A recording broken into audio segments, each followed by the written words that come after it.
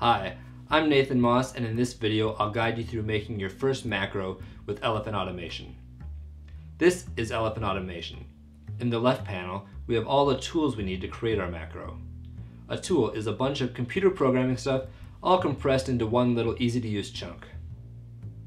A tool usually has some inputs or parameters which you can use to change what exactly the tool does.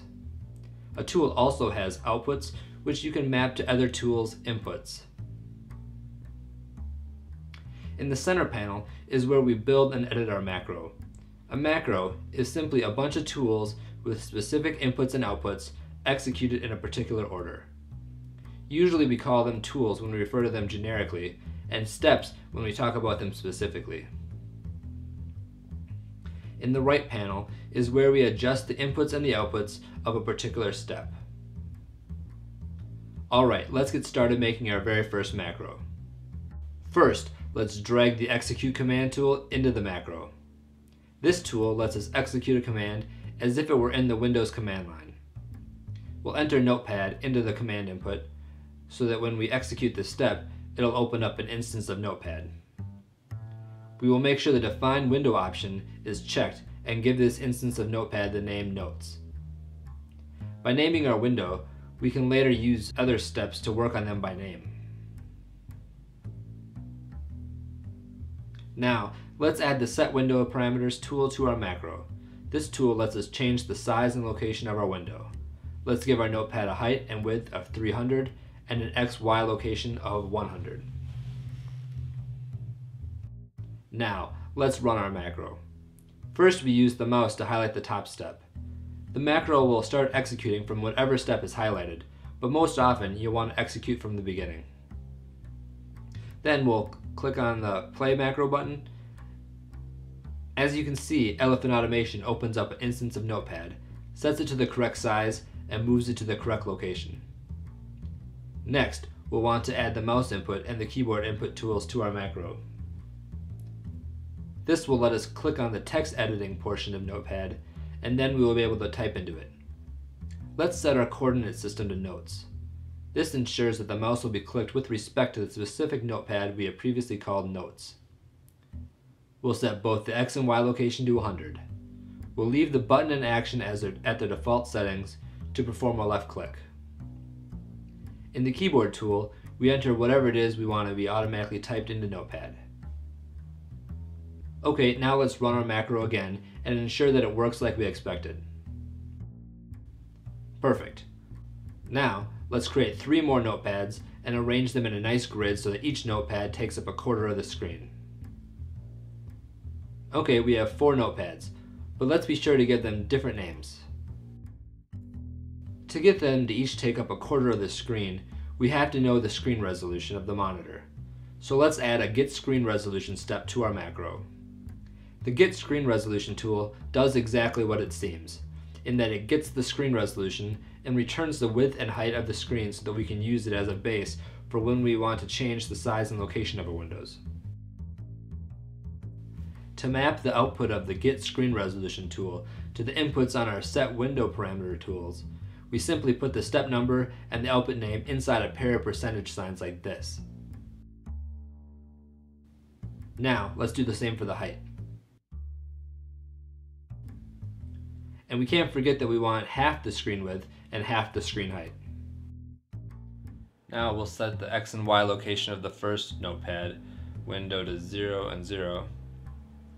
And then we'll copy and we'll paste the Set Windows Parameters tool 3 more times, once for each notepad.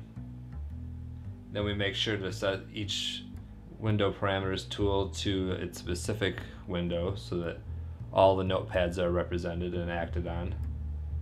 And then we'll go and change all the X and Y locations so that they're put in each corner of the screen.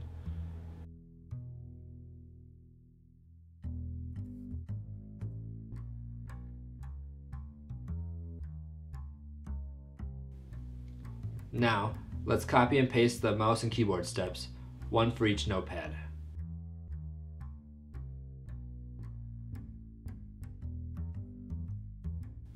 We also have to change the coordinate system in each mouse step to refer to a different notepad.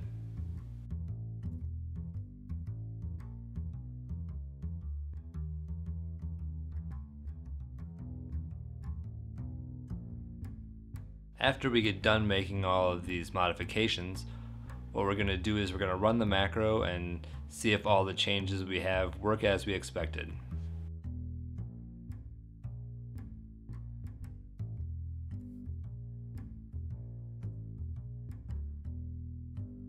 Alright, works perfectly.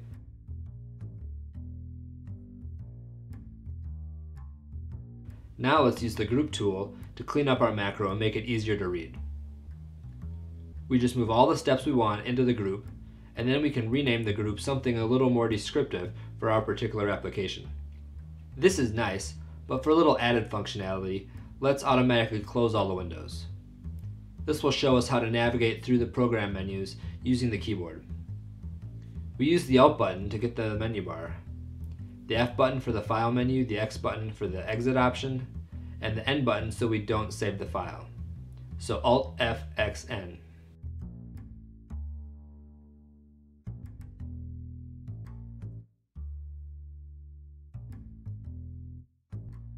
So we add a mouse input and a keyboard input just like we did before.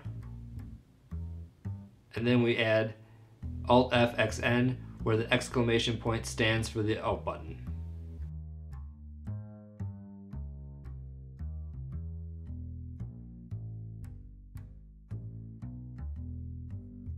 Now, let's copy and paste them 3 more times and add them to their own group for legibility.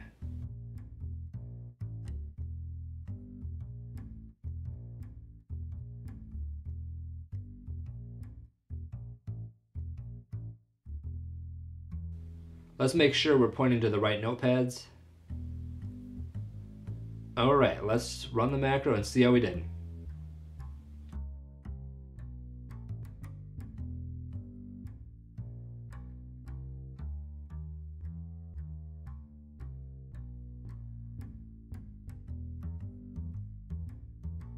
Works perfectly.